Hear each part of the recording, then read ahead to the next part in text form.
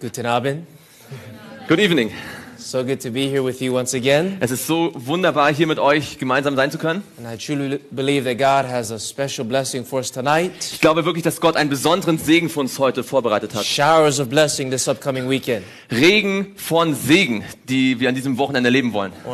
I want to thank each one of you for allowing me to be here. Ich möchte euch allen danken, dass ihr mich eingeladen habt. And I thank you for coming out this evening. Und ich danke euch auch, dass ihr gekommen seid heute Abend. We serve a great God Wir dienen einem großen Gott, that is able to do great things der große Dinge tun kann. according to our earnest desire and expectation. Je nachdem, wie wir es erwarten und wünschen. And even above all that we can ask or even imagine. Sogar über das hinaus, was wir uns vorstellen und fragen And können. allow me to share that tonight my wife and I are here. Und lasst es mich mit euch mitteilen, meine Frau und ich sind heute Abend hier. Not just because we've been invited to share, Nicht nur, weil wir eingeladen worden sind, etwas mit euch zu teilen, but the Lord knows that we also need revival in our lives as well. denn der Herr weiß, dass auch wir selbst, also meine Frau und ich, Erweckung brauchen. Now, a call for revival Ein Ruf nach Erweckung. is to recognize that we are spiritually dead. Das bedeutet, dass wir feststellen müssen, dass wir geistlich tot sind. For the definition of the word revival, Denn die Definition des Wortes it Erweckung, literally means to live again. es bedeutet, wieder neu zu leben. So a call to revival Ein Ruf zur Erweckung, is to recognize that we are dead das bedeutet, dass man da feststellt, dass man eigentlich tot ist. and that only Jesus Christ can make us live again. Und dass nur Jesus uns wieder neu beleben kann. Through his death and resurrection, Durch seinen Tod und seine Auferstehung, we can rise up to walk in a brand new life. da können wir auferstehen zu einem ganz neuen Leben. And so as we begin this evening, Und wenn wir diesen Abend jetzt beginnen, I want to invite you to pray not just as you come to the revival, dann möchte ich, dass ihr darüber betet, nicht einfach nur zu der Erweckung zu kommen, but when you go home in the secret closet of your prayer experience. aber wenn ihr nach Hause geht und in euer stilles Gebetskämmerlein geht sozusagen, Let us pray for personal revival lasst uns um persönliche Erweckung beten and corporate revival in our und auch lives. natürlich um gemeinsame Erweckung in unserem Leben. This evening's message is very important. Die Botschaft heute Abend ist sehr, sehr wichtig. The title is called The Face Behind the Veil. Der Titel ist Das Gesicht hinter dem Vorhang. We're going to have a prophetic Bible study tonight Wir werden heute eine prophetische Bibelstudie that haben, will reveal to us the urgency of revival. die uns deutlich machen soll, wie notwendig, wie dringend diese Erweckung ist. Did you bring your Bibles tonight? Habt ihr eure Bibel mitgebracht? If so, let me see you raise them high Wenn ihr sie mitgebracht habt, zeigt sie mir, indem ihr sie hochhaltet. as we get into God's Word. Wenn wir jetzt in Gottes Wort I hineingehen, invite you to bow your heads with me as we pray möchte ich together. nochmal, dass wir gemeinsam beten. Father in heaven, Lieber Vater im Himmel, we thank you, Lord, so much for orchestrating this event. wir möchten dir so sehr danken, dass du dieses Ereignis hier möglich gemacht hast. And in your divine providence, you've brought us here together as family Und in deiner göttlichen Vorsehung hast du uns als Familie hier zusammengebracht. with different backgrounds and different cultures. Mit verschiedenen Kulturen und verschiedenen Hintergründen. But yet we're all one in Christ. Aber wir sind alle eins in Christus. And corporately as the family of God, Und gemeinschaftlich als die Familie Gottes. we're asking tonight that you would revive us again. Da fragen wir dich, da bitten wir dich, dass du uns erneut That you wiederbeleben would möchtest. raise us up, Dass du uns auferweckst. resurrect us from spiritual death. Dass du uns auferweckst vom geistlichen Tod. For Lord, we understand that we're living in a most serious time. Denn Herr, wir verstehen, dass wir in einer äußerst ernsten Zeit leben. Tonight as we study your word, Wenn wir heute Abend also dein Wort studieren, help us to sense the urgency. gib, dass wir diese Dringlichkeit verstehen. Awaken us out of spiritual slumber Wecke uns auf aus unserem geistlichen Schlaf and do for us tonight und tue das für uns heute Abend, what we cannot do for ourselves. was wir nicht für uns selbst tun We pray that können. you will bring conviction Wir bitten, dass du uns Überzeugung schenkst, that will result in a deeper conversion experience. die zu einer tieferen Bekehrung in uns We pray führt. that your spirit would bring revival. Wir bitten, dass dein Heiliger Geist Erweckung bringt, that will result in restoration and reformation of our lives. die dazu führt, dass eine Wiederherstellung, eine Reformation in unserem Leben stattfindet. Father, as we present your word, please hide us behind the cross. Vater, wenn wir jetzt dein Wort präsentieren, bitte gib, dass wir hinter deinem Kreuz And stehen. may Jesus be seen and heard and known tonight. Dass Jesus heute gesehen und gehört und erlebt wird. May our hearts be warmed and blessed as a result. Dass unsere Herzen gewärmt werden und gesegnet werden als In Resultat. Jesus' name we pray this prayer. Wir bitten dieses Gebet im Namen Jesu. Amen. Amen. I want to invite you to open with me in your Bible to the book of Psalms. Ich möchte euch einladen, eure Bibeln aufzuschlagen in das Buch der Psalmen. As we begin the study tonight, the face behind the veil. Während wir unsere Studie heute beginnen, das Gesicht hinter dem Vorhang. We're going to Psalms, the 80th division. Wir gehen in das 80. Kapitel von Psalm. And as you're turning there, Und während ihr dort aufschlagt, dorthin we've geht, been told that the greatest and most urgent of all of our needs da ist uns gesagt worden, dass das dringlichste und wichtigste Bedürfnis von all unseren is a Bedürfnissen, revival of primitive godliness. das ist eine Erweckung zu echter, ursprünglicher Gottseligkeit. And in the 80th division of Psalm, Und im 80. Kapitel von Psalm, God's word reveals to us what exactly is going to bring this revival. da offenbart uns das Wort Gottes, was wirklich diese Erweckung hervorbringt. Psalms, the 80th division, Psalm 80, beginning with verse 1. da fangen wir in Vers 2 an. And if you're accustomed to bringing a notebook to church, Und wenn ihr damit vertraut seid, einen Notizblock mitzubringen, I encourage you to write it down. dann möchte ich euch ermutigen, aufzuschreiben, was And ihr hört. notice with me what the word of God says. Und beachtet, was mit mir das Wort Gottes sagt. Psalms 80 and verse 1. Im Deutschen ist es Vers 2, Psalm And if 80. you're there, Und wenn ihr da seid and if you're ready to study the Bible tonight, und wenn ihr bereit seid, das Wort Gottes zu studieren would you heute, please let us know by saying amen. lasst uns bitte wissen, indem ihr Amen sagt. The Bible Die says, Bibel sagt, give ear, O shepherd of Israel, du Hirte Israels, höre, thou that leadest Joseph like a flock, der du Josef führst wie Schafe, thou that dwellest between the cherubim, shine forth. der du thronst über den Cherubim, leuchte hervor. Before Ephraim and Benjamin and Manasseh, stir up thy strength, Erwecke deine Macht vor Ephraim, Benjamin und Manasse und komme zu unserer Rettung. and come and save us. Dann komme zu unserer Rettung. So here we find the psalmist praying to the great God of the universe, Und hier finden wir, wie der Psalmist zu dem großen Gott des Universums betet. invoking God to come to bring revival, Und er bittet Gott darum, dass er Erweckung bringt, to bring his strength that results in salvation. um seine Stärke, die dazu führt, Erlösung zu The haben. great shepherd of Israel, Der große Hirte Israels, the one that leads Joseph like a flock. derjenige, der Josef führt wie die Schafe. This personal God Dieser persönliche Gott, is also the high and lofty one, der ist außerdem der hohe und erhabene, the one that shines between the two cherubims, der zwischen den beiden Cherubim scheint. the Ark of the Covenant in the most holy place of the heavenly sanctuary. Dort im Allerheiligsten auf der Bundeslade. And then in verse 3, Und dann in Vers 3, the psalmist prays a specific prayer. da bittet der Psalmist ein ganz spezielles Gebet. He says, Er sagt, turn us again, O God, Vers 4, O Gott, stelle uns wieder her and cause thy face to shine. und lass dein Angesicht leuchten. Cause thy what to shine? Was soll geleuchtet werden? Thy face to shine. Das Gesicht. And we shall be saved. So werden wir gerettet. So the psalmist prays specifically So der Psalmist betet sehr genau, that God would shine his face upon them. dass Gott sein Gesicht auf uns And leuchten as a wird. result, Und als Resultat davon, the Bible says that they would be saved. dadurch werden wir gerettet. Now friends, when the Bible says something once, Wenn die Bibel etwas einmal sagt, it's important the first time it says it. dann ist es wichtig, weil es das erste Mal dort steht. But when God repeats something twice, Aber wenn Gott etwas wiederholt, it's because it's very important. dann deswegen, weil es sehr, sehr And wichtig ist. this same prayer Und dieses Gebet hier, is repeated the second time es wird noch einmal wiederholt. in verse 7. In Vers 7, Notice what it says. in Vers 8. Turn us again, O God of hosts, Dort heißt es, O Gott, der Herrstand, stelle uns wieder and her cause thy face to shine, und lass dein Angesicht leuchten. and we shall be saved. So werden wir gerettet. And if twice wasn't enough, Und wenn es mit zweimal nicht genug wäre, it's repeated the third time in verse 19. es wird in Vers 20 das dritte Mal wiederholt. Bible says, turn us again, O Lord God of hosts. O Herr Gott, der Herr Herrschand, stelle uns wieder her. Cause thy face to shine, Lass dein Angesicht leuchten. and we shall be saved. So werden wir gerettet. In this passage, In dieser Passage, we find that there is something special about the face of God da finden wir, dass etwas ganz Besonderes ist an dem Angesicht Gottes. shining upon us as his children Es scheint auf uns wie auf Kinder. that brings the rain of revival and reformation, Dieses Angesicht bringt offensichtlich diesen Regen der Erweckung. that brings restoration to families, Es bringt Erweckung und Wiederherstellung zu Familien. restoration to marriages, Wiederherstellung zu Familien und zu Ehen. and complete reformation of our lives. Und eine vollständige Reformation Friends, unserer if Leben. that's the case, Wenn das der Fall ist. tonight I want to join with the psalmist in praying this prayer, Heute möchte ich mit dem Psalmist dieses Gebet beten. that God would cause his face to shine upon us. Dass Gott sein Angesicht auf uns leuchten wird. Can you say amen? Könnt ihr Amen dazu sagen? In fact, I want you to notice in the book of Proverbs, Ich möchte euch das Buch in Sprüche hier vorstellen. chapter 16, Sprüche 16. we find insight about the countenance or the face of the king. Da finden wir eine Einsicht über das Angesicht des Königs. Proverbs chapter 16, In Sprüche 16, beginning with verse 15. wo wir mit Vers 15 anfangen. Make sure you write it down. Macht sicher, dass ihr es The aufschreiben Bible werdet.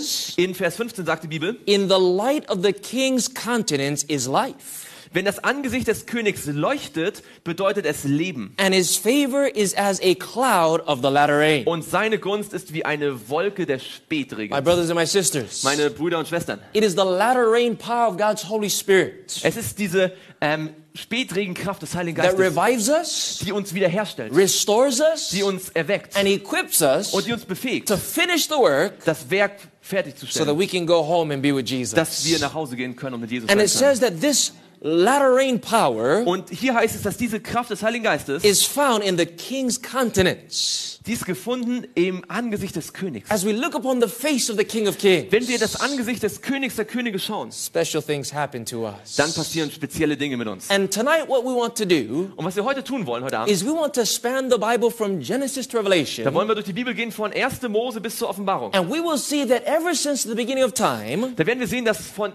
allen Anfangheiten, God has always sought to reveal his face to Gott hat schon us. immer versucht, sein Angesicht uns zu offenbaren. In fact, this is how it was in the very beginning.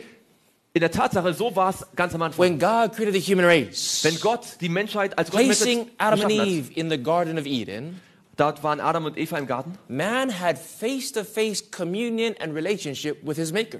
da hatten die Menschen die Möglichkeit, von Angesicht zu Angesicht mit ihrem Schöpfer zu There kommunizieren. was no obscuring veil between God and man. Da war kein Vorhang, der irgendwie sie verdeckt hätte von ihrem The Schöpfer. Lord would come in the cool of the day to visit his children. Gott würde in der Kühle des Tages kommen, um seine Kinder zu besuchen. And it was a face-to-face relationship. Und da war eine Beziehung Angesicht zu Angesicht. This is how God meant it to be. So hat Gott es eigentlich gedacht. His ideal relationship with us. Das war seine ideale Beziehung zu uns. But unfortunately, this perfect relationship Aber unglücklicherweise ist diese wunderbare Beziehung did not last very long. nicht auf ewig geblieben. Nowadays, we can no longer see God face to face. Heutzutage können wir Gott nicht mehr Angesicht zu Angesicht sehen. There's an obscuring veil that separates man from God. Da ist so ein Vorhang, der den Menschen von Gott trennt. What exactly happened? Was genau ist passiert? What brought about this separation?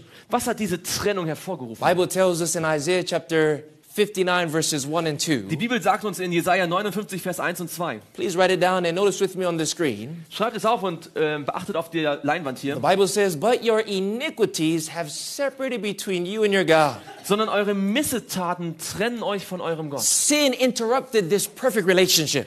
Sünde ist hineingekommen in diese perfekte And it Beziehung. separated man from God. Und es hat Menschen von Gott And then it getrennt. says, Und dann sagt and your es, sins have hid his what?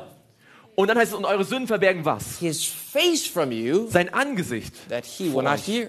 das er nicht So we hört. find that it was sin So finden wir, dass es also Sünde war, that broke this face-to-face relationship die diese Angesicht-zu-Angesicht-Beziehung gebrochen that hat, man once had with God. die Gott mit den Menschen einmal gehabt hat. You see, sin separates. Seht ihr, Sünde trennt. It is a terrible thing. Es ist eine schreckliche Sache. And that's the reason why we cannot see God. Und das ist der Grund, warum wir Gott nicht sehen können. God doesn't appear to us just as he is Gott offenbart sich uns nicht so, wie er wirklich ist, because of the sinfulness of our lives. wegen unserer Sündhaftigkeit unseres And Lebens. so when sin came into the world, Als also Sünde in die Welt kam, Adam and Eve had to leave the Garden of Eden. so mussten Adam und Eva den Garten Eden verlassen. This was not an act of judgment, Das war kein Akt des Gerichts, but an act of mercy. das war ein Akt der Gnade. You know, there are some people who are not believers, Es gibt einige Menschen, die sind ungläubig, atheists and skeptics and infidels. so Ungläubige und Atheisten und Skeptiker. And they say, Und sie sagen, if God is real, wenn Gott wirklich wahr then ist, let me just let him just reveal himself to me. Dann soll er sich einfach mir offenbaren. And if I can see him, Und wenn ich ihn sehen kann, then I'll believe. dann werde ich glauben. Well, friends, it's a good thing that God doesn't answer that prayer. Aber es ist, Freunde, eine gute Sache, dass Gott dieses Gebet nicht beantwortet. Because you see, friends, Denn seht ihr, Freunde, if God was to come to us just as he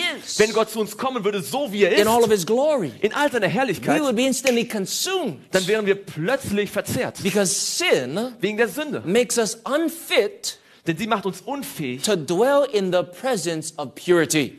Sie macht uns unfähig, in der Gegenwart der Reinheit zu And so sein. God in mercy So hat Gott in seiner Gnade covers his face from us sein Gesicht verdeckt, so that we will not be consumed sodass wir nicht verzehrt werden by his glory. von seiner Herrlichkeit. And so this perfect relationship, Diese perfekte Beziehung sin had messed it up. wurde von der Sünde verdorben. But the beautiful prophetic promise Aber das wunderbare As we prophetische go to the book of Wort Revelation, sagt uns in der Offenbarung, that in chapter 22 and verse 4, in Kapitel 22, Vers 4, God promises that this perfect relationship Gott verheißt uns, dass diese perfekte Beziehung is going to be restored. wiederhergestellt werden wird. The Bible says that they shall see his face Die Bibel sagt uns, sie werden sein Angesicht sehen and his name shall be in their forehead. und sein Name wird auf ihren Stirnen sein. In the first two chapters of the Bible, In den ersten beiden Kapiteln der Bibel, Genesis 1 and 2, in 1. Mose 1 und 2, we find a face-to-face da relationship. finden wir eine Beziehung Angesicht zu And then in the Angesicht. last two chapters of the Bible, Und dann in den letzten beiden Kapiteln der Bibel, Revelation 21 and 22, in Offenbarung 21 we und find this 22, perfect relationship restored. da finden wir, wie diese perfekte Beziehung And wiederhergestellt ist. nothing is going to break this relationship ever again. Und nichts wird diese Beziehung jemals wieder stören. We will be face to face with Christ our Savior Wir werden Angesicht zu Angesicht mit unserem Erretter Jesus Christus throughout sein. the ceaseless ages of Durch eternity. die endlosen Zeitalter der Ewigkeit. And I don't know about you, friends, but I want to see Jesus. Und ich weiß nicht, wie es mit euch ist, aber ich möchte You want to see Jesus sehen. Jesus? Möchtet ihr Jesus sehen? And so soon and very soon, So, also sehr bald we will see his face. werden wir sein Gesicht sehen. And the whole gospel plan Und der ganze Plan der Erlösung between the first two chapters of the Bible zwischen den ersten beiden Kapiteln and der the Bibel last two chapters of the und den Bible letzten beiden Kapiteln der is Bibel, the plan of how God is preparing us das ist der Plan, wie Gott uns vorbereitet, for a face-to-face encounter damit wir wieder eine Angesicht-zu-Angesicht-Erfahrung mit ihm haben können. without us being destroyed by this encounter. Ohne dass wir dann zerstört werden und verzehrt werden durch diese I want you to Beziehung. notice Ich möchte, dass ihr bemerkt, what enables us was uns befähigt, to see God's face. Gottes Angesicht zu sehen. And what does it mean specifically Und was bedeutet es ganz speziell, when the psalmist prays, wenn der Psalmist betet, cause your face to shine upon lass dein us? Angesicht leuchten über uns. Notice what's found in the face of Jesus. Lass uns schauen, was im Angesicht Jesu zu finden In ist. 2 Corinthians chapter 4 and verse In 6. 2. Korinther 4, Vers 6. Please write it down. Schreibt es auf. The Bible Da says, sagt die Bibel, for God who commanded the light denn Gott, der dem Licht gebot, to shine out of darkness, aus der Finsternis hervorzuleuchten, has shined in our hearts. er hat es in unseren Herzen leuchten lassen. For what purpose? Zu welchem Zweck? To give the light Damit wir erleuchtet werden of the knowledge of the glory of God. mit der Erkenntnis der Herrlichkeit Gottes. And where is it found? Und wo kann man es finden? In the Im face Im Angesicht of Jesus Christ. Jesu Christi. So we see that in the face of Jesus Wir Christ sehen also, dass im Angesicht Jesu is Christi, found the light dort ist das Licht of zu the finden. knowledge Das Licht der of Erkenntnis the glory of God. der Herrlichkeit Gottes. And so as we look into the spiritual face of Jesus, Wenn wir jetzt also in das geistliche Angesicht Jesu schauen, what we're looking upon was wir dort eigentlich anschauen, is the light of the knowledge of who God is. das ist das Licht der Erkenntnis, wie Gott wirklich ist. His glory or his character. Seine Herrlichkeit oder sein Charakter. Now what is it specifically Was ist es also ganz genau? that reveals the light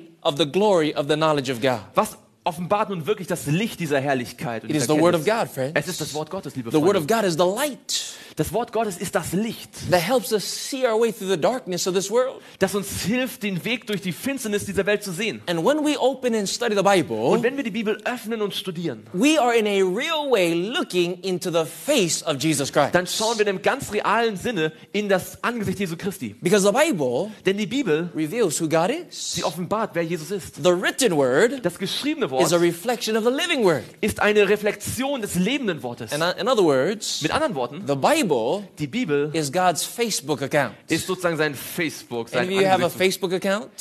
Kennt ihr Facebook? Habt ihr einen Account? A Facebook account is a social website Facebook ist ein soziales Netzwerk. where you can go and explore people's lives. Da könnt ihr hingehen und schauen, was andere Menschen so tun in ihrem You Leben. find out about people. Da könnt ihr etwas herausfinden über die You Leute. can read their update status, what they're doing and where they are. Ihr könnt schauen, was sie gerade tun und wo sie gerade sind. You can look at different pictures of where people have been. Ihr könnt verschiedene Bilder anschauen, wo die Menschen gewesen sind. And friends, many times we spend so many hours looking at others' Facebooks. Und liebe Freunde, so oft verbringen wir so viele Stunden und schauen uns die Facebooks von anderen Menschen an. And so little time looking into God's Facebook. Und so wenig Zeit für Gottes Facebook. When we read the Bible, Wenn wir Gottes Bibel we lesen, find out God's update status. dann finden wir seinen Status, wie er gerade ist. For the Bible tells us where God is Denn die Bibel sagt uns, wo er gerade ist and what he's doing und was er tut and what he likes. und was er mag. The Bible reveals to us pictures of the divine deity. Die Bibel offenbart uns Bilder von der Göttlichkeit. And so let's spend some time in God's Facebook tonight. Lass uns Amen? also ein bisschen Zeit verbringen in Gottes Facebook, So that we might see the light of the knowledge dass wir das Licht der Erkenntnis of the sehen, glory of God. der Herrlichkeit Gottes. When you look at the example of Moses, Wenn ihr das Beispiel von Moses euch betrachtet, the Bible says that Moses saw God face to face. die Bibel sagt, dass Mose Gott von Angesicht zu Angesicht sah. Not so much the literal face of God, Nicht so sehr das buchstäbliche Gesicht von but Gott, on Mount Sinai, aber auf dem Berg Sinai, Moses saw the glory of God. da sah Mose die Herrlichkeit Gottes. He saw the character of God. Er sah den Charakter Gottes. You can find that in Exodus chapter 33 and verse 11. Ihr könnt es in 2. Mose 33, Vers 11 finden. And as Moses beheld the glory of God, Und als Mose die Herrlichkeit Gottes sah, when he came down off of Mount Sinai, als er vom Berg Sinai zurückkam, what happened to him? was passierte mit ihm? His face Sein Angesicht was now shining hat nun with geleuchtet the glory of God. mit der Herrlichkeit Gottes. Why? Because by beholding Warum? Denn durch das Betrachten, the glory of God da hat die Herrlichkeit Gottes in God's Facebook, in seinem Facebook we start to be a reflection of that glory. die Fähigkeit, dass wir dann eine Reflexion davon geben. And that's what Paul said in 2 Corinthians Und das sagt der Paulus in 2. Korinther, chapter 3 in Kapitel 3, and verse 18. Please Vers write it 18. down. Schreibt es bitte auf. The Bible says, Die Bibel sagt, but we all with open face, wir alle aber, indem wir mit unverhülltem Angesicht beholding as in a glass the glory of the Lord, die Herrlichkeit des Herrn anschauen wie in einem Spiegel. are changed into the same image. Wir werden verwandelt in dasselbe Bild. So by beholding, Durch das Anschauen, by looking upon, indem wir darauf schauen, by thinking or meditating upon, indem wir darüber nachdenken und darüber meditieren, we become what? bekommen wir was? Changed Da werden wir verwandelt. into the same image. Da werden wir verwandelt in dasselbe Bild. As Moses looked upon the face of God, So wie Mose in das Gesicht Gottes schaute, now his face began to nun shine hat sein Gesicht angefangen zu with leuchten. the power of the glory of God. Mit der Kraft der Herrlichkeit And Gottes. as we continue to behold, Und während wir damit weitermachen, es we anzuschauen, are changed into that same image. so werden wir verwandelt in dasselbe Bild. It says from glory to glory, Es sagt von Herrlichkeit zu Herrlichkeit, even as by the Spirit of the Lord. nämlich vom Geist des Herrn. I want you to notice when the Bible says glory to glory, Ich möchte, dass ihr wisst, dass wenn die Bibel sagt Herrlichkeit zu that Herrlichkeit, shows clearly that there is a process of transformation. das zeigt ganz deutlich, dass da ein Progress, ein Fortschritt ist, eine Entwicklung. From one phase of glory to a much brighter phase of glory. Von einer Phase der Herrlichkeit zu einer noch helleren Phase der In other words, Herrlichkeit. day by day, the Lord Jesus changes us, Mit anderen Worten, Tag für Tag verändert uns der Herr making Jesus. us more and more into His likeness. Er macht uns mehr und mehr in seinem Ebenbild. And so, my brothers and Liebe sisters, Freunde, liebe Brüder und Schwestern, when you recognize the sinfulness of your life, wenn ihr die Sündhaftigkeit eures Lebens erkennt, the defects of your character, die Fehler eures Charakters, remember erinnert euch, that God is a patient God. dass Gott ein geduldiger Gott ist. And day by day, Und Tag für He Tag, changes more and more into His da likeness. verändert er mehr und mehr in seine Ähnlichkeit. In other words, we're not perfect overnight. Mit anderen Worten, wir sind nicht vollkommen über Nacht. But as long as we continue to abide in Christ, Aber solange wir in ihm bleiben, in continue Christus, to behold the beauty of His face, solange wir die Herrlichkeit seines Angesichts betrachten, God would chip away all the defects of our lives so, da wird Gott immer mehr die Fehler unseres Lebens hinwegtun. and make us the people that He wants us to be. Und er wird uns zu einem Volk machen, das er vorgesehen hat. Can you say amen? Könnt ihr Amen sagen? And so here's the next question. Und hier ist die nächste Frage. We know that God changes us from glory to glory, Wir wissen, dass Gott uns von Herrlichkeit zu Herrlichkeit verändert, which implies a process. was einen Prozess So here's the impliziert. question. Hier ist die Frage. What is the process Was ist dieser Vorgang? of removing the veil that separates us from God? Also was ist dieser Prozess, um den Vorhang zu beseitigen? God doesn't do it all at once, Gott tut es also nicht auf einmal, but gradually. aber stückweise, nach und nach. And how can we understand this? Und wie können wir das verstehen? What is the process Was ist dieser of Prozess the removing of the veil of separation? Das ist dieser Prozess, wo der Vorhang der Trennung weggenommen wird, so that we can see him face to face. sodass wir ihn wirklich Angesicht zu Angesicht sehen The können. Bible tells Die us Bibel sagt uns, that this dass process dieser Prozess, is found in an illustration that God gave to the human race. dass dieser Prozess in einer Illustration gefunden wird, die Gott uns gegeben hat. Psalms 77 and verse 13. In Psalm 77, Vers 14 im Deutschen, Please write it down. schreibt es auf. The Bible says, In der Elberfelder Übersetzung sagt die Bibel, thy way, O God, Gott, dein Weg is where? ist wo? In the sanctuary. Im Heiligtum, ja. So the ways of God Also die Wege Gottes, der Weg are Gottes, found in this sanctuary illustration. der Weg Gottes ist in dieser Heiligtumsillustration zu The finden. way to salvation. Der Weg der Lösung, The process of preparation to see God's face der Prozess der Vorbereitung Gottes Angesicht zu sehen, is illustrated for us wird uns illustriert in the sanctuary services. im Heiligtumsdienst. In fact, it says in Exodus Die Bibel sagt uns in 2. Mose, chapter 25 and verse 8, Kapitel 25, Vers 8, God told the Israelites, Gott hat den Israeliten gesagt, and let them make me a sanctuary. und sie sollen mir ein Heiligtum machen. Why?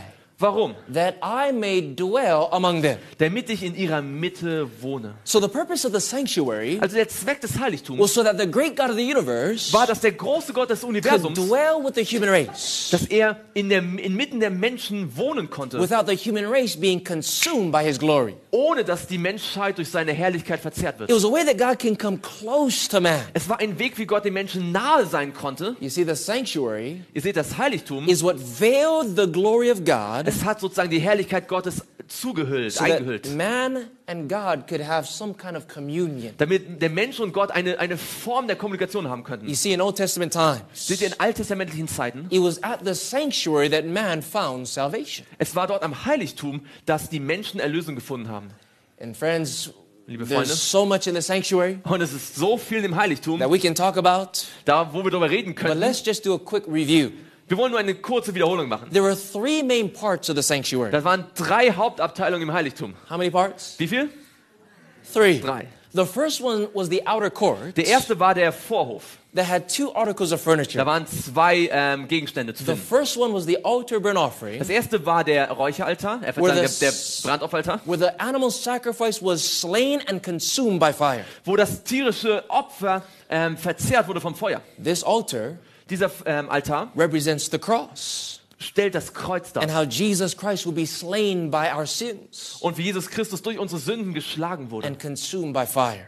und durch das Feuer verzehrt wurde. After that was the laver, which was a basin of water, Danach kam dieses Waschbecken, which was a symbol of baptism. was ein Symbol für die Taufe war. You see, after we accept the death of Jesus Christ at the altar, Wenn wir also den Erlösungstod Jesu am Kreuz akzeptieren, in our hearts, in unseren Herzen, the next logical step der nächste logische Schritt is the laver, which represents baptism. ist dann das Waschbecken, das Taufe darstellt. Because baptism Denn Taufe is an outward expression ist ein äußerer Ausdruck of the inward experience einer inneren Erfahrung, of accepting Jesus in our lives. indem wir Jesus erlebt haben und akzeptiert haben in unserem Leben. And by these 2 articles of furniture, Und durch diese beiden Gegenstände im Heiligtum, man is justified in the eyes of God. dadurch wird der Mensch vor Gott gerechtfertigt. He is forgiven, Ihm wird vergeben. made right in the eyes of God. Er wird Gott wieder richtig gestellt. It has nothing to do with his behavior, Hat nichts zu tun mit seinem Verhalten, but his faith in the shed blood of Christ. sondern nur mit seinem Glauben in das Blut, das Jesus So vergossen the hat. first phase of the Also sanctuary die erste Phase des Heiligtums is justification. ist die Rechtfertigung. It is what?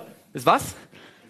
Rechtfertigung. The second part of the sanctuary Der zweite Teil des was Heiligtums, what we call the holy place. das ist das Heilige. And in the holy place there are 3 articles of furniture. Im Heiligen, da sind 3 Artikel. On the side of the north was the table of showbread, Im Norden, da war der Schaubrottisch, which represents Jesus, the bread of life, was Jesus darstellt als Brot des Lebens. but also how that man should not live by bread alone, Aber auch dadurch, dass der Mensch nicht vom Brot allein leben sollte, but by every word that proceeds out of the mouth of sondern God. von jedem Wort, das aus dem Mund Gottes hervorgeht. Represents Bible study. Es stellt Bibelstudium dar. Opposite to that was the golden candlestick Demgegenüber war der 7-armige Leuchter, filled with oil that made it burn brightly. Der war gefüllt mit Öl, damit er hell leuchten konnte. Candlestick represents Jesus, the light of the world. Und der siebenarmige Leuchter stellt Jesus dar, das Licht der Welt. But also how that God is calling us Aber auch, dass Gott uns ruft, to be the light of the world. das Licht der Welt zu sein. Only as we're filled with the oil of God's Holy Spirit Nur wenn wir mit dem Öl des Heiligen Geistes gefüllt sind, can we burn brightly and be on fire as a witness for Him, nur dann können wir wirklich brennen für ihn und ein Zeuge sein und hell leuchten so für that the ihn. world may see the light reflecting in our Dass lives die Welt das Licht in unserem Leben reflektiert sieht. and feel the warmth of Christian love from our hearts. Und die Wärme der christlichen Liebe in unserem Leben erlebt. So the table of showbread represents Bible study. Also der Schaubrottisch symbolisiert Bibelstudium. The candlestick represents witnessing. Der siebenarmige Leuchter stellt das Zeugnisgeben dar. And they are across from each other Und die sind gegenübergestellt. because you can't have one without the other. Du kannst nicht das eine haben ohne das andere. We can't be a witness unless we have something to witness of. Wir können kein Zeuge sein, wenn wir nicht von etwas Zeugnis geben können. And if when we eat the word of God, Und wenn wir das Wort Gottes essen, God is calling it to share it with others. dann hat uns Gott gerufen, es mit anderen weiterzugeben. And then just before the veil Und dann direkt vor dem Vorhang, was the altar of incense, da war jetzt dieser Räucheraltar. representing our prayers, Als Symbol für unsere Gebete, ascending to heaven, mingled with the sweet incense of Christ's die righteousness. zum Himmel hinaufsteigen, verbunden mit dem süßen Duft der So Gerechtigkeit Jesu. in the holy place, Im Heiligen also, the second phase of the in sanctuary der zweiten Phase des represents Heiligtums, the second phase of the Christian walk. da war die zweite Phase des christlichen Lebens dargestellt. Prayer, Gebet, Bible study, Bibelstudium and witnessing und Zeugnis geben. causes us to be sanctified, Das verursacht, dass wir geheiligt which werden. means to be made holy, Was bedeutet, heilig zu werden? just as God is holy. So wie Gott heilig ist. So in the outer court, we're justified. Also im Vorhof wurden wir gerechtfertigt. The holy place, we are becoming sanctified. Im Heiligen werden wir geheiligt. And it's interesting Und es ist sehr interessant, that every single day, dass jeden Tag the priest would come into the holy place. der Priester in das Heilige hinein musste. In other words, Mit anderen Worten, Bible study, prayer, and witnessing Bibelstudium, Gebet und Zeugnis was geben to be a daily experience. musste also eine tägliche Erfahrung sein. Are you with me, yes or no? Seid ihr mit mir? Ja oder nein? And then finally, in the third part of the sanctuary, Und schließlich im letzten Teil, im dritten Teil was des the Heiligtums, most holy place, da war das Allerheiligste. containing only one article of furniture. Da war nur ein Gegenstand And drin. what was it called? Und wie war der genannt?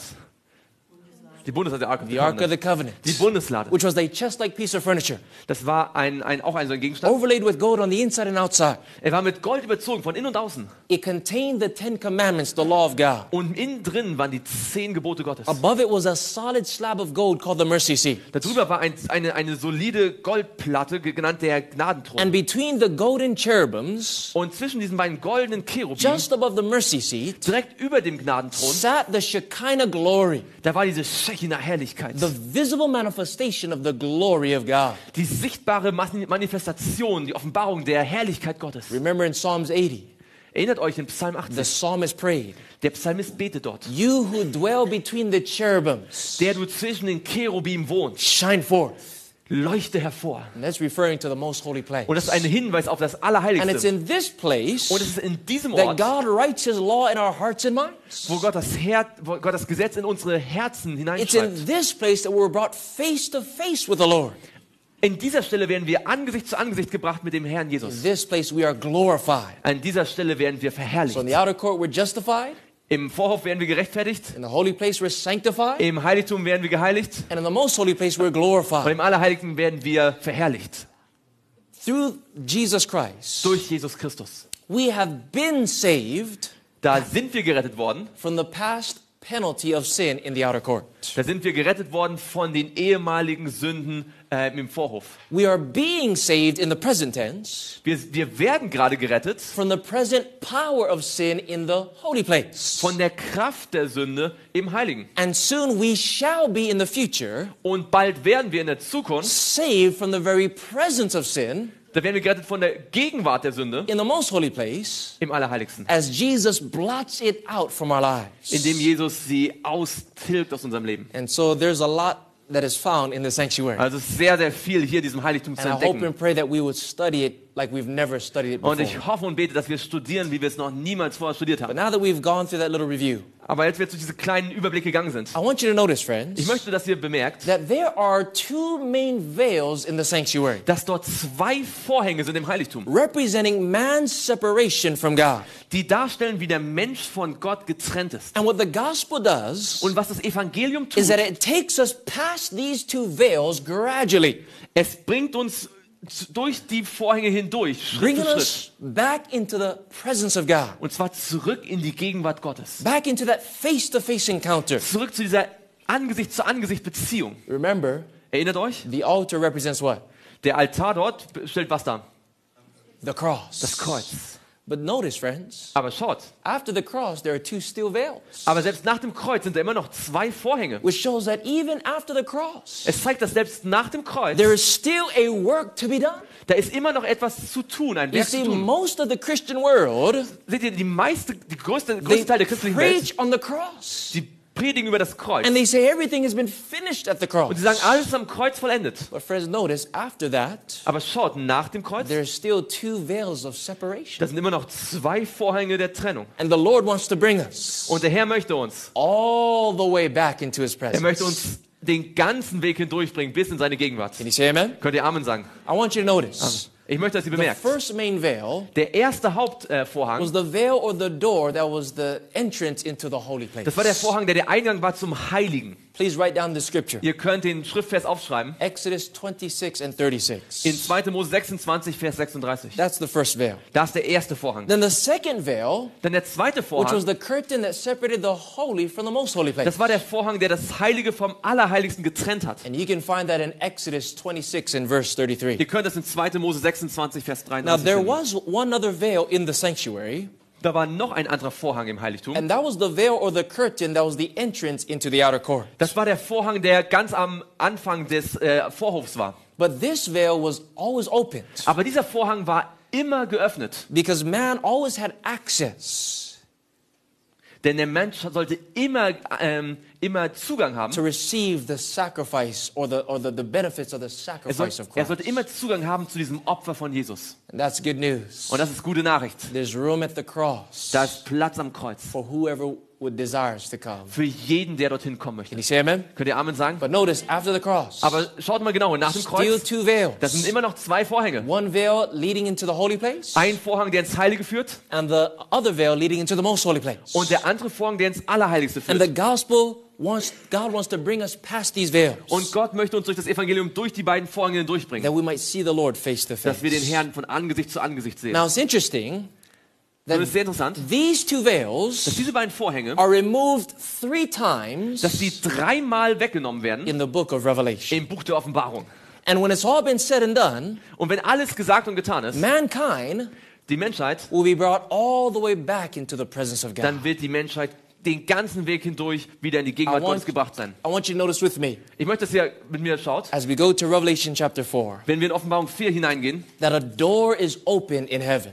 dass eine Tür geöffnet wird im Himmel. The veil that leads to the holy place of the heavenly sanctuary Der Vorhang, der zum himmlischen Heiligen is removed, führt, wird and weggenommen. John the Revelator enters in. Und Johannes, der die Offenbarung geschrieben hat, kann hineingehen. Notice what it says in Revelation Schaut, was es sagt in Offenbarung 4, chapter 4, beginning with verse 1.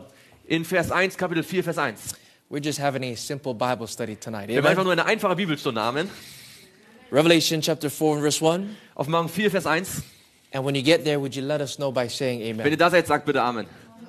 The Bible Die says, Bibel sagt, after this I look and behold, nach diesem schaute ich und siehe, a door was open in heaven. eine Tür war geöffnet im Himmel. And the first voice which I heard was as it were a trumpet talking with me, Und die erste Stimme, die ich gleich einer Posaune mit mir reden gehört hatte, which said, come up hither, sprach, komm hier herauf. and I will show thee things which must be hereafter. Komm hier rauf und ich will dir zeigen, was nach diesem geschehen muss. And immediately I was in the spirit, and behold, a throne was set in heaven. Und sogleich war ich im Geist und siehe, ein Thron stand im Himmel und auf dem Thron saß einer. What did John see Was hat Johannes gesehen? when he went past the door or this veil? Als er durch diese Tür durch oder an diesem Vorhang vorbeiging, He saw a throne. er sah einen Thron. And then it says, and one sat on the throne. Und dann heißt es, einer saß auf dem Thron. Verse 3. Vers 3. And he that sat was to look upon like a jasper and sardine stone. Und der darauf saß, war in seinem Aussehen einem Jaspis und einem Sardisstein gleich. And there was a rainbow round about the throne, in sight like unto an emerald. Und ein Regenbogen war rings um den Thron, der glich in seinem Aussehen einem Smaragd. And around about the throne were 24 seats. Und rings um den Thron waren 24 Throne. And upon one of the seats I saw 24 elders sitting, clothed in white raiment. Und auf dem Thron sah ich 24 Älteste sitzen, And they had on their heads crowns of gold.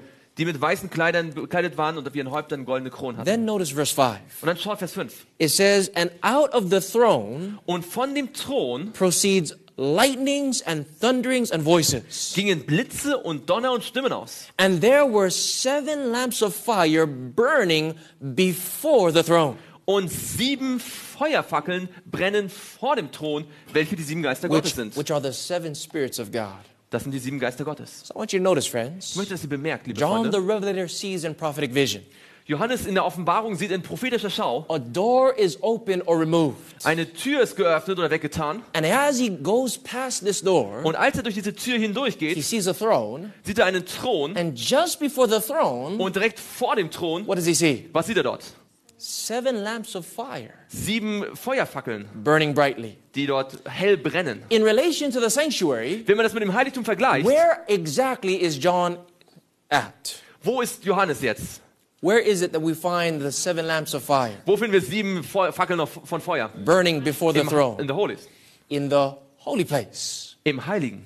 And friends, what we're seeing here Was wir hier sehen, liebe Freunde, is the time that Jesus would now go and begin his ministry in the holy place of the heavenly was sanctuary. wir sehen, ist der Zeitpunkt, wo Jesus jetzt in den Himmel hinaufging und dort in seinem himmlischen Heiligtum im Heiligen You seinen see, Dienst tat. the earthly priest Schaute, der irdische Priester would only go into the holy place würde immer nur ins Heilige gehen, after he was finished with his work in the outer court. nur nachdem er das Werk im Vorhof getan hatte. And we know that Jesus is our high priest. Und wir wissen, Jesus ist unser hoher Priester. And Jesus would only go into the holy place Und Jesus würde nur in das Heilige gehen, after he finished nachdem er etwas beendet hatte, his work in the outer court of this world. nämlich sein Werk im Vorhof dieser Welt. And when did this take place? Und wann hat das stattgefunden? You remember, friends, that the altar represents what? Ihr erinnert euch, dass der Altar das was darstellt? Represents the cross. Stellt das Kreuz dar. Remember when Jesus died on the cross? Erinnert euch, wenn Jesus am Kreuz He starb? said, Er sagte, is finished. es ist vollbracht. And then where did he go? Und wo ist er dann hingegangen? He would resurrect at the laver of baptism, which is also a symbol of resurrection. Er ist dann am Waschbecken der Taufe und der Auferstehung auferstanden. Because remember, Erinnert euch, when you go under the water, wenn ihr ins Wasser it's a hineingeht, symbol of death. das ist ein Symbol des When you Todes. come up out of the water, Und ihr kommt wieder hoch, it's a symbol of life or resurrection. ist ein Symbol des Lebens und der So Auferstehung. after Jesus would resurrect, Nachdem also Jesus auferstanden ist, he would then go into the holy place. dann ist er in das Heilige gegangen. You remember in the book of Hebrews, Erinnert euch im Buch der Hebräer, chapter 12 and verse 2. in Kapitel 12 und dort Vers 3. The Bible says that Jesus would endure the cross, In Vers 2 heißt es, er hat das Kreuz ausgehalten. despising the shame. Er hat die Schmach erduldet. And then what happened? Und was ist dann passiert? He would sit down Er hat sich at the nebengesetzt right hand of the throne of God. zur Rechten Gottes. Well, where is that? Wo ist das? Well, friends, did you know Habt ihr gewusst, liebe Freunde, that the table of showbread dass der Schaubrottisch is also a symbol of the throne of God? auch ein Symbol des Thrones Gottes ist? In other words, after his death, Mit anderen Worten, nach seinem Tod, Jesus wouldn't go straight into the most holy place da ist Jesus nicht direkt ins Allerheiligste to gegangen, begin his specific ministry there, um einen speziellen Dienst dort zu tun, but you notice there are 2 loaves of bread on the table of showbread, sondern ihr seht, dass hier da zwei diese Schaubrote sind. representing God the Father and God the Son. Zwei Stapel, die Gott den Vater und den Sohn And darstellen. just before it was the golden candlestick, Und direkt davor war der siebenarmige Leuchter. the 7 lamps of fire burning. Die 7 Feuerfackeln, die brennen. And so what we're seeing here is this. Was wir hier sehen, ist Folgendes. The moment Jesus died on the cross, In dem Moment, wo Jesus am Kreuz gestorben ist, you remember the veil in the earthly temple was torn from top to bottom. erinnert ihr euch, dass dort der Vorhang im irdischen Tempel von oben nach unten The zerrissen earthly ist. sanctuary is finished. Das irdische Heiligtum ist beendet. And now Jesus begins his second phase of ministry in heaven. Jetzt beginnt Jesus seinen zweiten Dienst im himmlischen Heiligtum. He's no longer just sacrifice, Er ist nicht länger nur das Opfer, but now he's our priest nun ist er unser Priester, that intercedes before us. der für for uns us before God. einsteht vor Gott. Now, friends, you remember Ihr erinnert, liebe that Freunde, euch, just before Jesus would go into the holy place, direkt bevor Jesus in das Heilige hineinging, just before he would ascend into heaven, kurz bevor er in den Himmel hinaufging and just before he would die on the altar of the cross, und selbst kurz bevor er vor dem Kreuz, am Kreuz starb, the disciples da waren die were Jünger, anticipating that something great was about to happen. drauf und dran, etwas Großes zu erwarten. Before the cross, Vor dem the Kreuz, disciples were excited. da waren die Jünger begeistert. They thought that perhaps this was the time that Jesus would take an earthly throne. Sie dachten, jetzt ist die Zeit, dass Jesus einen irdischen Thron übernimmt. But when Jesus died on the cross, Aber als Jesus am Kreuz starb, the death of Christ der Tod von Jesus, shattered their hopes hat ihre Hoffnung and zerschmettert, dashed their dreams to pieces. hat all ihre Träume zunichte gemacht. After the cross, Nach dem Kreuz. from once being excited, Nachdem sie erst begeistert waren, they were now bitterly disappointed. waren sie jetzt bitter enttäuscht. Now, friends, the cross Liebe Freunde, das was the Kreuz, center of their hope. das war das Zentrum ihrer At Hoffnung. least it should have been. Es sollte zumindest so gewesen It should sein. have caused them great rejoicing. Es hätte ihnen große Freude bringen Because sollen. through the cross of Christ, Denn durch das Kreuz von Jesus they could be saved. könnten sie gerettet werden. But now their hopes are dashed to pieces. Aber ihre Hoffnungen waren vielmehr zunichte gemacht. And that which should have been the cause of their greatest rejoicing Und das, was eigentlich Grund zur großer Freude gewesen sein was the sollte, source of a bitter disappointment. war die Ursache für eine tiefe Enttäuschung. The question is why?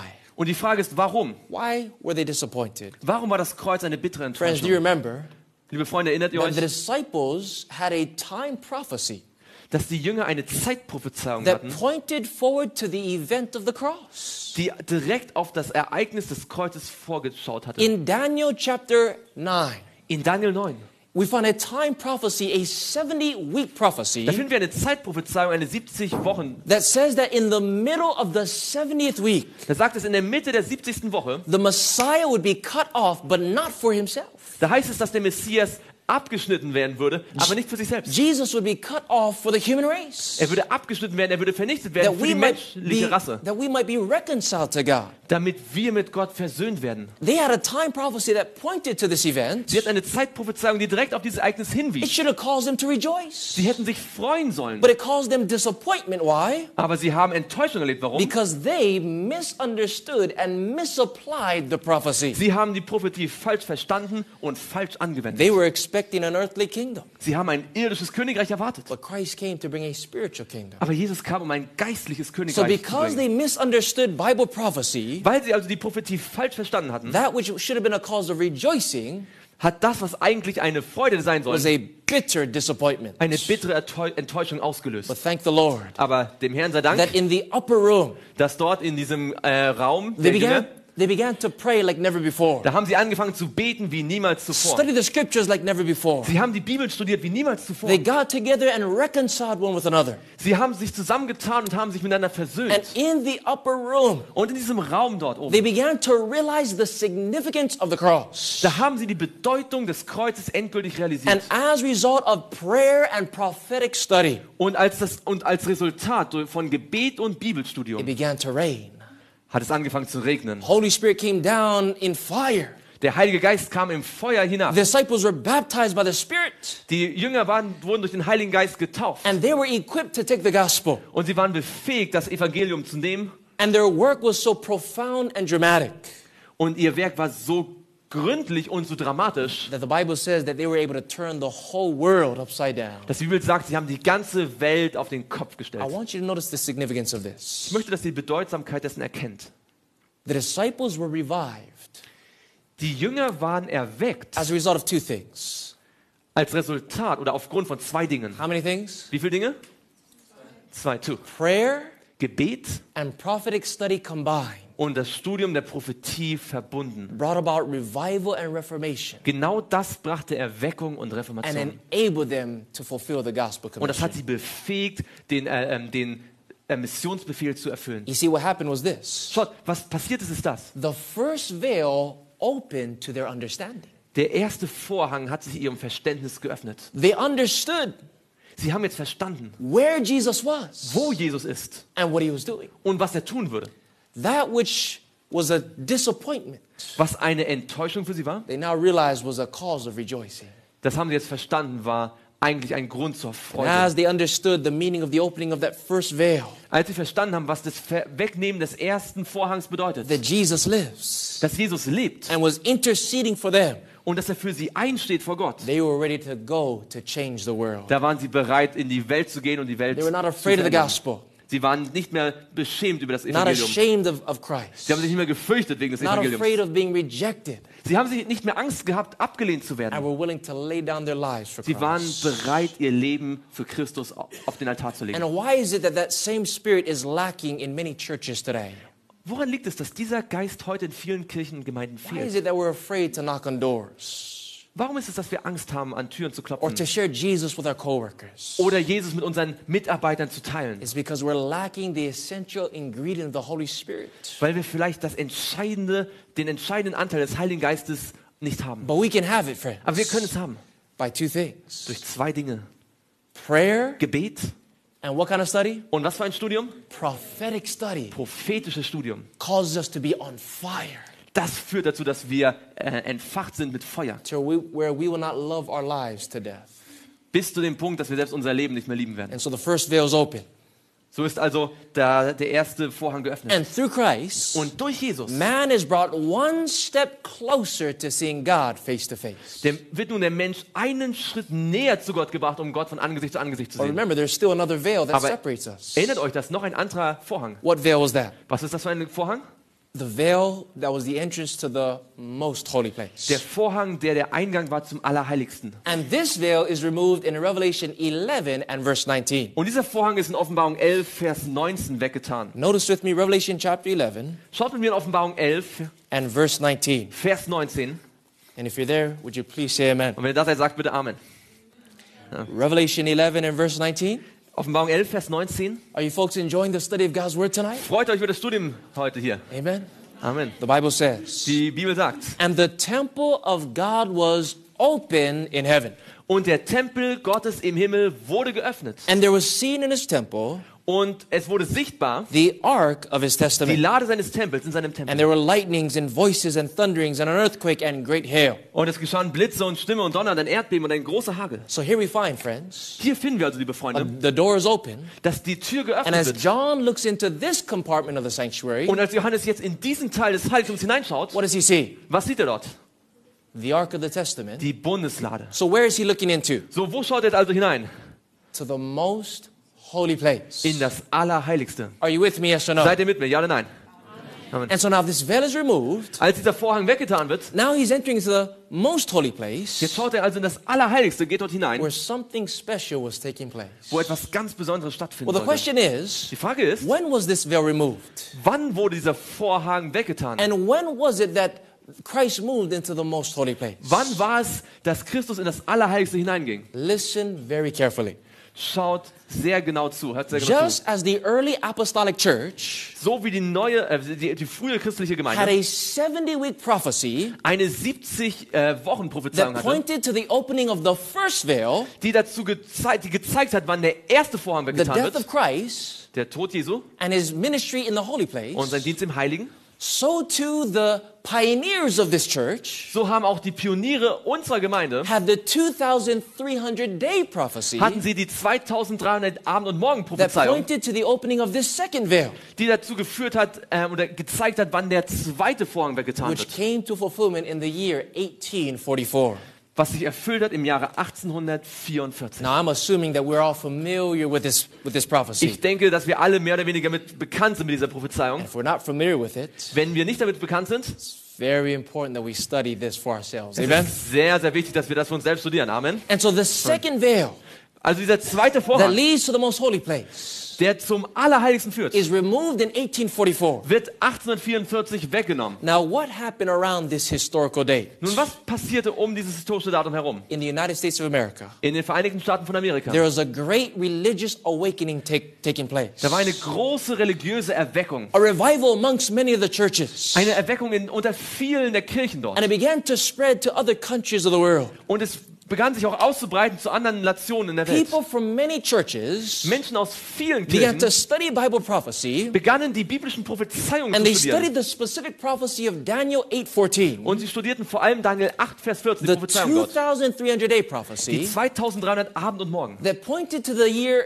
1844, die direkt an das Jahr 1844 the gezeigt haben. 22nd of October, An den 22. Oktober, where Jesus would cleanse the sanctuary. wo Jesus das Heiligtum beginnen würde zu reinigen. But you see, friends, Aber schaut, Freunde, they thought that the sanctuary was the earth, sie dachten, das Heiligtum ist die Erde. and the only way it could be cleansed was by fire. Und sie dachten, das einzige Möglichkeit, wie es gereinigt werden The kann, ist durch Feuer, second coming of Jesus. wenn Jesus wiederkommt. So they began to teach and preach So haben sie also angefangen zu that the lehren und zu predigen, second advent of dass Christ die Wiederkunft Jesu, would take place on this historical date. dass diese Wiederkunft 1844 They stattfinden thought würde. Jesus was coming soon, Sie dachten, Jesus kommt bald. and it was sweet to the taste. Und es war ihnen süß im They Mund. anticipated something special. Und sie haben etwas ganz Besonderes They thought erwartet. that the final veil would be removed, Sie dachten, der endgültige Vorhang wird entfernt. and thus they will be brought face to face with Christ. Und dass sie nun endlich von Angesicht zu Angesicht mit Jesus gebracht But werden. when Jesus did not come in 1844, Aber als Jesus nicht 1844 kam, they, just like the early disciples during the time of Christ, so wie die frühen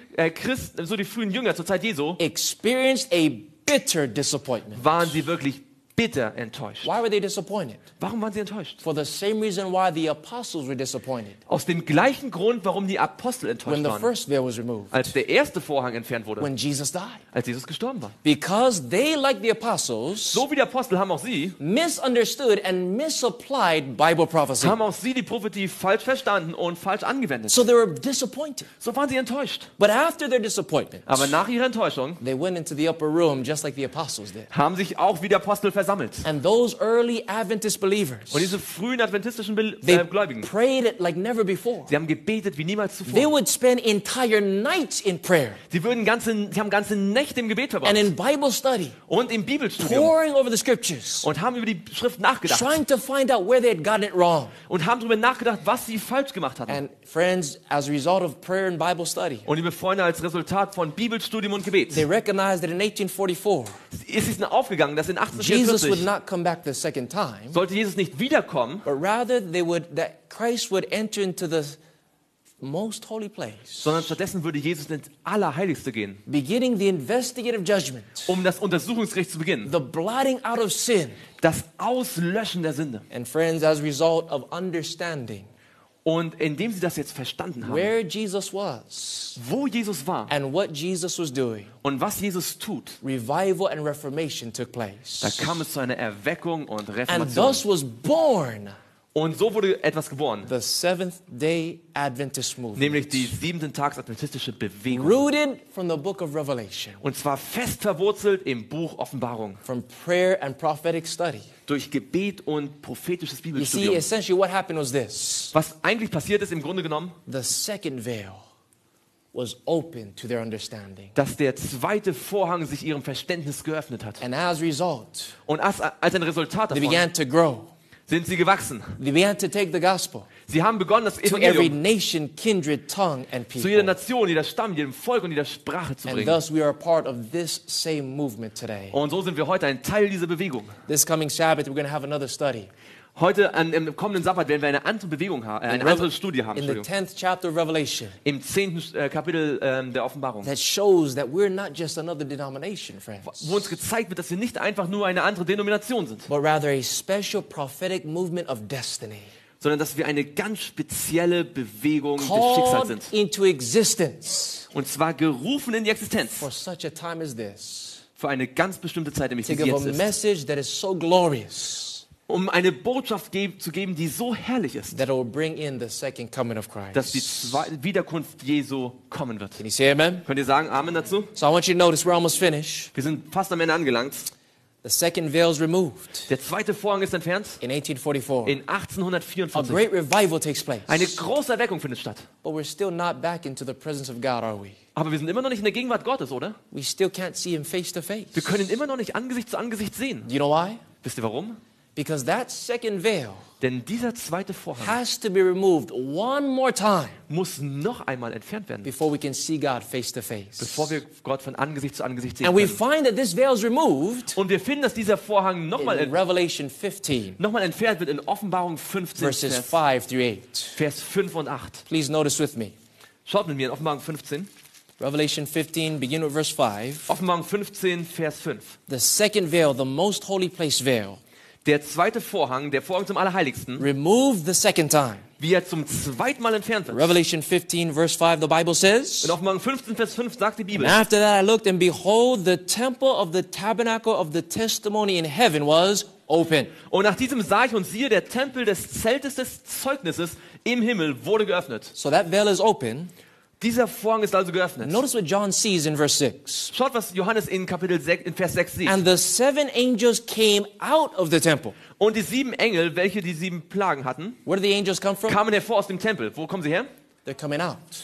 Die So now kommen notice heraus. the direction Das heißt, die Richtung, is not coming into the most holy place, es geht also nicht in das Allerheiligste but hinein. now the direction is coming out. Sie kommen jetzt hinaus. And it says, having the seven plagues, Sie haben die 7 Plagen. clothed in pure and white linen, Die sind bekleidet mit reinem und glänzendem Leinen and having their breasts girded with golden girdles. und um die Brust gegürtet mit goldenen Gürteln. And one of the four beasts gave unto the seven angels the seven golden vials full of the wrath of God, who lives forever and ever. Und eines der 4 lebendigen Wesen gab den 7 Engeln 7 goldene Schalen voll von der Zornglut Gottes, der lebt von Ewigkeit zu Ewigkeit. So we see, friends, Wir sehen hier, that when Freunde, the second veil is reopened, wenn der zweite Vorhang weggetan wird, the angels come out, zum zweiten Mal, da the kommen die Engel seven hinaus. last plagues are poured, Da werden die 7 letzten Plagen ausgegossen. which shows that probation is closed. Das zeigt, dass die Gnadenzeit zu Ende ist. You see, the reopening of this second veil Das heißt, die Wiederwegnahme des is a zweiten, lot more serious Vorhangs ist noch ernster than the opening of the prior two times. als die Wegnahme der Vorhänge vorher. Because notice verse 8. Dann schaut Vers 8 an. The Bible says, and the temple was filled with smoke from the glory of God Und der Tempel wurde erfüllt mit dem Rauch von der Herrlichkeit Gottes and from his power, und von seiner Kraft. and no man was able to enter into the temple Und niemand konnte in den Tempel hineingehen, till the seven plagues of the seven angels were fulfilled. bis die 7 Plagen und 7 Engel vollendet waren. And so notice, friends, Also passt auf, Freunde. when this veil is reopened, Wenn dieser Vorhang noch einmal the weggenommen wird, angels go out, da gehen die Engel hinaus. but no one can come in. Aber niemand kann hineinkommen. In other words, Mit anderen Worten, we have to get in wir müssen hineinkommen, before the veil is reopened. bevor der Vorhang nochmal Because weggenommen wird. once the veil is reopened, Denn wenn der Vorhang wieder weggenommen wird, probation is closed upon this world. dann ist die Gnadenzeit zu Ende auf dieser Welt. Now, friends, what does this mean? Liebe Freunde, was bedeutet das? Let me break it down. Lasst es mich kurz erklären. In the Old Testament sanctuary, Im Alten Testament, Heiligtum, the most holy place veil was opened twice. da wurde der Vorhang zum Allerheiligsten zweimal That weggenommen. held great significance Und to the people of God. das war sehr bedeutsam. The first time it was opened Das erste Mal, dass er geöffnet wurde, is when the high priest entered to cleanse the sanctuary. das war, wenn der Hohepriester hineinging, um das Heiligtum zu reinigen. That happened prophetically in 1844. Prophetisch ist das 1844 But passiert. the second time it was opened Aber das zweite Mal, wo es is geöffnet when the high wurde, priest would now exit the most holy place. wenn der Hohepriester jetzt hinausgehen würde He aus would dem come Allerheiligsten, out of the sanctuary um in das Heiligtum hineinzugehen, to hinausgehen, bless the awaiting people. um das wartende Volk zu segnen. Friends, Jesus went in and entered into the holy place in 1844. Jesus ging hinein 1844. And when he exits the most holy place, Und wenn er aus dem Allerheiligsten it's herauskommt, then dann that we will see him face to face. werden wir ihn von Angesicht zu It's Angesicht then sehen. that the high priest is going to lay aside his priestly garments Dann wird es sein, dass der Hohepriester seine priesterlichen Gewänder ablegen and wird. clothe himself in the regal robes of King of Kings and Lord of Lords. Dann wird er sich in die Gewänder des Königs der Könige kleiden. And friends, this prophecy is pointing to the fact Und diese Prophezeiung bringt uns zu dem Punkt, that we must get in before he comes. dass wir hinein müssen, bevor er kommt. Right now, Jesus is in the most holy place. Jetzt ist Jesus gerade im Allerheiligsten. But soon he's going to finish that work. Aber bald wird er das Werk beendet haben. Notice what's going to happen when he comes the second time. Und beachtet, was passieren wird, wenn er das zweite Mal kommt. In Isaiah 25, verse 7 through 9, In Jesaja 25, Vers 7 bis 9. the Bible says that he will destroy in this mountain the face of the covering, Da heißt es, dann wird er auf diesem Berg die Hülle verschlingen, cast over all people, die das Gesicht aller Völker verhüllt. and the veil that is spread over all nations. Und die Decke, die über alle Nationen gedeckt ist. He's going to remove that veil, friends. Er wird diesen Vorhang hinwegnehmen, liebe Freunde. And he will swallow up death in victory. Den Tod verschlingt er auf ewig. And the Lord God will wipe away all tears from off all faces. Und der Herr wird die Tränen abwischen von jedem Gesicht. And the rebuke of his people shall he take away from off all the earth. Und die Schmach seines Volkes wird er von der ganzen Erde hinweg tun. For the Lord has spoken it. Denn der Herr hat geredet. And it shall be said in that day, An jenem Tag wird man sagen, lo, this is our God. We have waited for him and he will save us. siehe da unser Gott, auf den wir hoffen, dass er uns rette.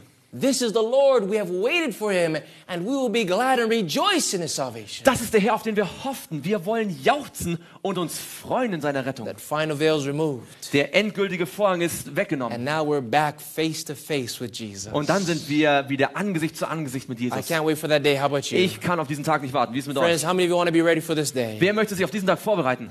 As we begin to close, I want you to notice now Wenn wir jetzt uns zum Ende kommen, möchte ich, dass du Folgendes something that bemerkst. is of utmost significance for us to understand. Etwas, was von der äußersten Bedeutung ist für uns, damit wir es verstehen. Just as there was a revival So wie es eine Erweckung gab at the opening of the first veil bei der Öffnung des ersten Vorhangs, when Jesus died on the cross and rose again. als Jesus am Kreuz starb und auferstand. And just as there was a disappointment at the early apostolic church, Und so wie es eine Enttäuschung gab bei der frühen Christenheit. but yet they were able to rebound from their disappointment. Aber sie konnten diese Enttäuschung wieder in Gutes ummünzen. And just as there was a revival at the opening of the second veil Und so wie es eine Erweckung gab bei der Wegnahme des zweiten Vorhangs in 1844, in 1844, so too when the second veil is reopened, so wenn auch der zweite Vorhang noch einmal weggenommen wird, there's gonna be a revival that this world has never seen before. da wird es noch einmal eine letzte Erweckung geben, die die Welt noch nie gesehen hat. Final revival amongst God's people at the end of time.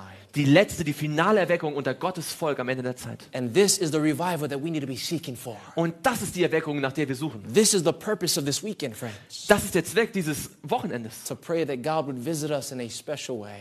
So betet, dass Gott uns in einer besonderen Art und Weise We've besuchen wird. been told in the book Great Controversy, page 463. Die Bibel, das Buch Große Kampf sagt uns in Seite 463, This is in the German version. das ist in der deutschen Version, Before the final visitation of God's judgments upon the earth.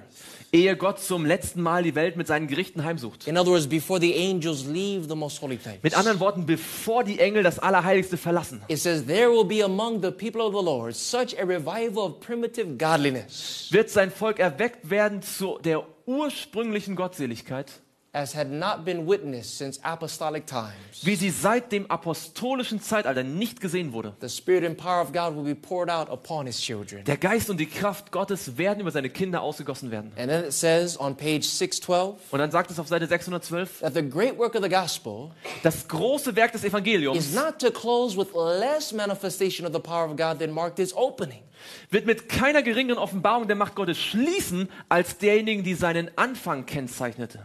And continues. Es geht weiter. The prophecies were fulfilled in the outpouring of the former rain at the opening of the gospel Die Weissagungen, die in der Ausgießung des Frühregens am Anfang der frühchristlichen Zeit ihre are Erfüllung fanden, again to be fulfilled in the latter rain at its close. werden sich am Ende der christlichen Geschichte im Spätregen erfüllen. And just as there's a revival, Und so wie es eine Erweckung gibt, when every veil was opened, wenn jeder Vorhang weggenommen wird, so too there was a disappointment.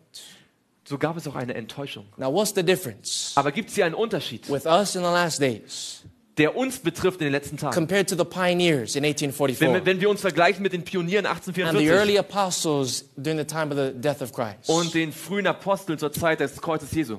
The apostles Die Apostel and the pioneers und die Pioniere, both had a time prophecy pointing to the event. beide hatten eine Zeitprophezeiung, die zum Ereignis geführt hat. Both of them misunderstood the prophecy.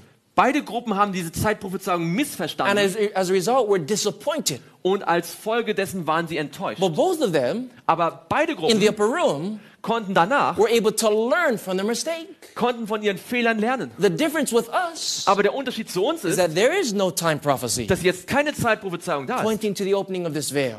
die zu dieser Wiederwegnahme des Vorhangs hindeutet. And friends, if we don't understand it, Das heißt, wenn wir es nicht verstehen and if we're not ready before it happens, und wir nicht bereit sind, bevor es we passiert, can't learn from hindsight.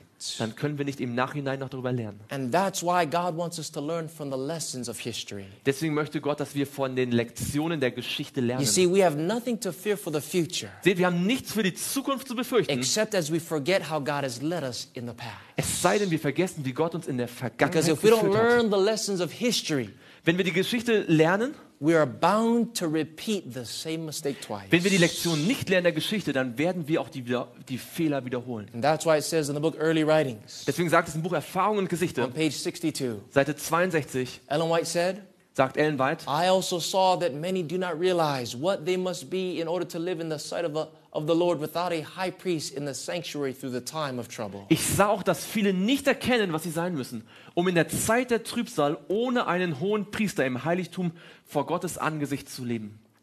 Continues. Es geht weiter. Those who receive the seal of the living God Diejenigen, die das Siegel des lebendigen Gottes and are empfangen protected in the time of trouble und in der Zeit der Trübsal gesichert sind, must reflect the image of Jesus fully. müssen das Bild Jesu vollkommen widerstrahlen. And I saw many were neglecting the preparation so needful. Ich sah, dass viele die so nötige Vorbereitung versäumten. And they were looking to the time of refreshing and the latter rain to fit them to stand in the day of the Lord and to live in His sight.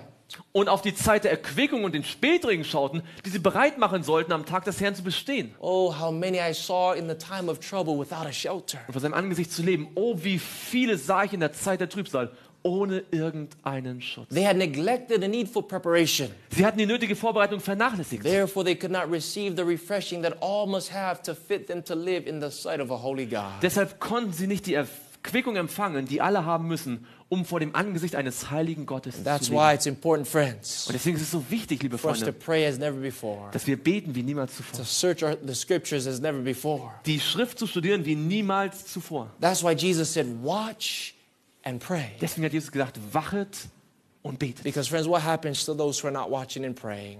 Was wird mit denen passieren, liebe Freunde, die nicht wachen und beten? The veil is going to be removed, Der Vorhang wird noch einmal weggenommen werden. and it's going to catch the world by surprise. Und es wird die Welt überraschend And in treffen. Revelation 6:16, Und in Offenbarung 6, Vers 16 the Bible says concerning those who were not watching and praying, sagt die Bibel über diejenigen, die nicht gewacht und gebetet haben, that instead of saying, lo, this is our God, we have waited for him, dass sie anstatt zu sagen, oh, das ist der Gott, auf den wir gewartet haben, they're going to seek to hide. da werden sie versuchen, sich zu verstecken. They're going to say, hide us from the face Da werden sie sagen, versteck uns vor dem Angesicht, of him that sits on the throne. der auf dem Thron sitzt. But brothers and sisters, Liebe Brüder und Schwestern, you and I who are looking into the Facebook of God, wir schauen in das Facebook, in das Gottes. we're not going to be part of that group of people, amen? Wir wollen nicht Teil dieser Gruppe sein, Amen. We're going to look into his face Wir werden in sein Angesicht sehen, when he comes the second time, wenn er das zweite Mal wiederkommt. because we're accustomed to doing it in the here and now, Weil wir bereits daran gewöhnt sind, in dem Hier und Jetzt, in his word. in seinem Wort. Soon Jesus is going to step out of the most holy place, Bald wird Jesus aus dem Allerheiligsten hinausgehen. and we will be brought back into the presence of God. Und wir werden zurückgebracht werden in die Gegenwart Gottes. Only faintly now we see him, Nur schwach können wir ihn jetzt sehen. with a darkening veil between. Mit einem Vorhang zwischen uns. But a blessed day is coming Aber ein gesegneter Tag kommt, when his glory shall be seen. wenn seine Herrlichkeit gesehen werden soll. Can you say amen? Könnt ihr Amen sagen? Now, last question. Meine letzte Frage. What is he waiting for? Worauf wartet er? Why doesn't he just come back to take us home? Warum kommt er nicht einfach, um uns nach Hause zu nehmen? Because the Lord sees that we're not ready, friends. Der Herr sieht, dass wir nicht vorbereitet So sind. he extends probation a little bit longer. So verlängert er die Gnadenzeit ein bisschen mehr. It's not a time prophecy that points to the opening of the veil. Es ist keine Zeitprophezeiung zu dieser Wegnahme uns hinführt. The opening of that last veil is dependent upon character development and demonstration. Das Öffnen des letzten Vorhangs hängt an sichtbarer Charakterentwicklung. And what Jesus is waiting for Worauf Jesus wartet, is for us to open the door. dass wir die Tür öffnen. He wants to open the door for us. Er möchte die Tür für uns öffnen, But will we open the door for aber him? werden wir die Tür öffnen für ihn? My last verse, I promise. Mein letzter Vers, ich verspreche es. Revelation 3:20 tells us, Offenbarung 3, Vers 20 sagt uns, behold, I stand at the door and knock. siehe, ich stehe an der Tür und klopfe an. If any man hear my voice Wenn jemand meine Stimme hört and open the door, und die Tür öffnet, I will come into him, zu dem werde ich hineingehen and I will sup with him and he with me. und mit ihm essen und er mit mir. Friends, Jesus has opened the door for us. Freunde, Jesus öffnet die Tür für uns, to come boldly to the throne of grace. damit wir freimütig zum Thron der Gnade kommen His können. house is open for us. Sein Haus ist offen für uns. The question is your house open to him? Die Frage ist dein Haus How offen is für it ihn? in your personal life, friend? Wie ist es in deinem persönlichen Leben, liebe Have Freunde? you opened the door? Hast du die Tür geöffnet? Maybe you've opened it just a little bit, Vielleicht habt ihr dir nur einen Spalt aufgetan. and you've allowed Jesus to come into the living room of your life Und ihr habt ihm erlaubt, in das Wohnzimmer eures Lebens zu kommen. as an occasional guest. Als ein Gast, der ab und zu da sein darf. Jesus wants more than just to be a guest in your life.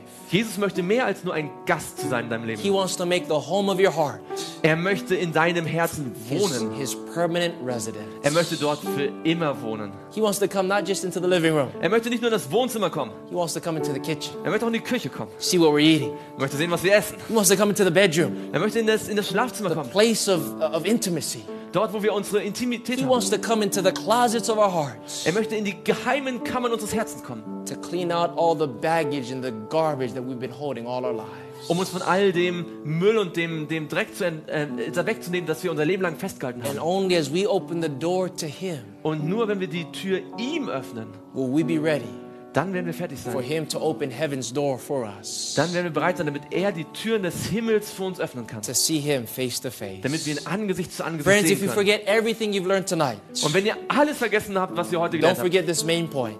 dann vergesst nicht diesen Hauptpunkt. Two things 2 Dinge is what brings the revival. bringen Erweckung und Reformation. How many things? Wie viele Dinge?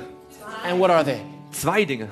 Was sind sie? Prayer Gebet and prophetic und study. Prophetiestudium. It's going to bring the rain, Das wird den Regen hervorbringen. which will bring in the second coming of Christ. Das wird dann zum Wiederkommen Jesus Can you führen. imagine Jesus Könnt ihr euch vorstellen, wie Jesus coming up to you, zu dir kommen wird looking into your face und in dein Angesicht schauen as wird, you look into his face, während wir in sein Angesicht as he schauen places that golden crown on your brow, und wie er dir die goldene Krone auf dein Haupt and as you geben wird. look into the beautiful face of God, Und während du in das wunderbare Angesicht Gottes schaust, he speaks to you, wird er zu dir sprechen. well done, Gut gemacht, thou good and faithful du servant. treuer Knecht. You have been faithful in that which is least. Du bist treu gewesen in dem Kleinen. I will make you ruler over much. Ich werde dich zum Herrscher über viel machen. Enter thou into the joy of your Lord. Komm hinein in die Freude deines Herrn. How many want to hear those words? Wer möchte diese Worte hören?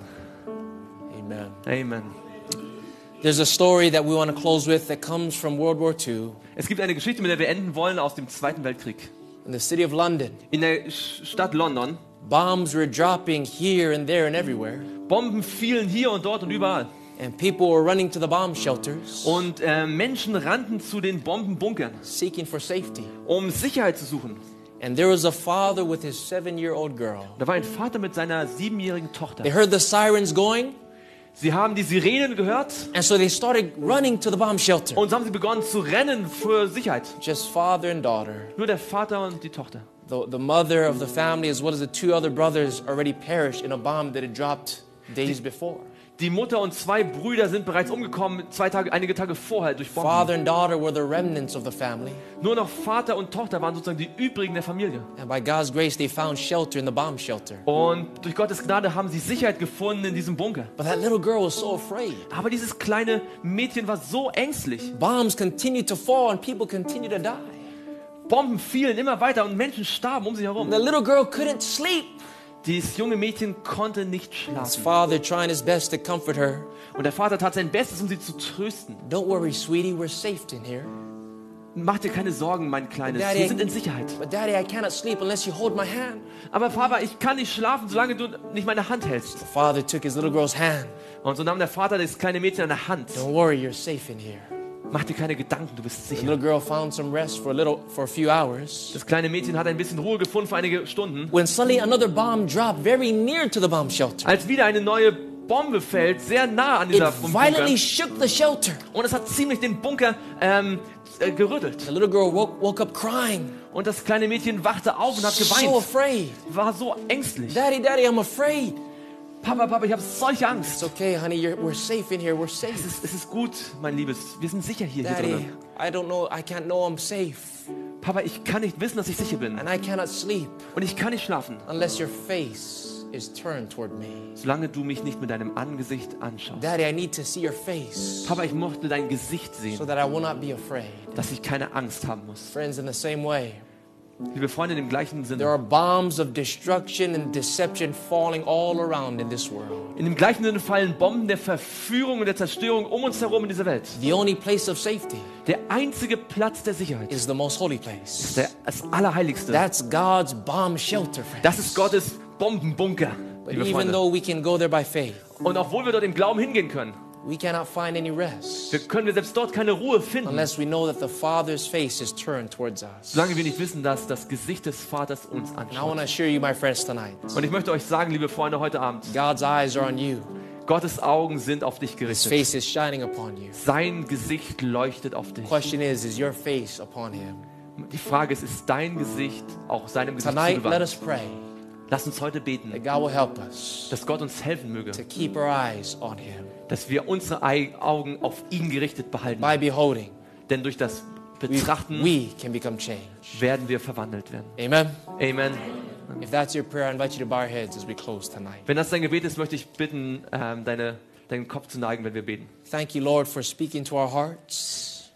Lieber Vater, hab Dank, dass du zu unseren Herzen gesprochen hast. Thank you, Lord, for speaking to our minds, Dass du auch zu unserem Verstand gesprochen hast. helping us to understand this message. Dass du uns geholfen hast, diese Botschaft zu But verstehen. more than understanding, Aber mehr als sie nur zu verstehen, give to us a corresponding experience. schenk uns auch eine Erfahrung, die dem entspricht. Lord, you've opened the veil for us. Herr, du hast den Vorhang für uns geöffnet. You've made it possible Du hast es möglich gemacht, for us to come boldly to that throne. dass wir mit Freimut zu diesem Thron kommen können. Forgive us, Lord, for not going there more often. Vergib uns, dass wir nicht öfter dorthin gegangen sind. Forgive us, Lord, for going in and out. Vergib uns, dass wir immer hinein und hinausgegangen sind. Tonight, because you've opened the door for us, Heute, weil du heute die Tür für uns geöffnet we hast, want to open the door of our hearts to you. möchten wir die Tür unseres Herzens für dich öffnen. We ask, Lord, please come in.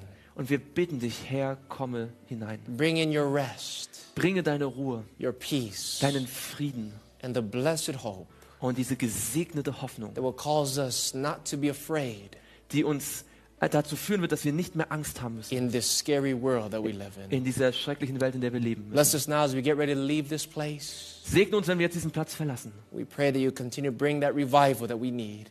Wir bitten, dass du uns leitest in dieser Erweckung, die wir brauchen. And we pray this prayer in Jesus' name. Und wir bitten dieses Gebet in Jesu Namen. Amen.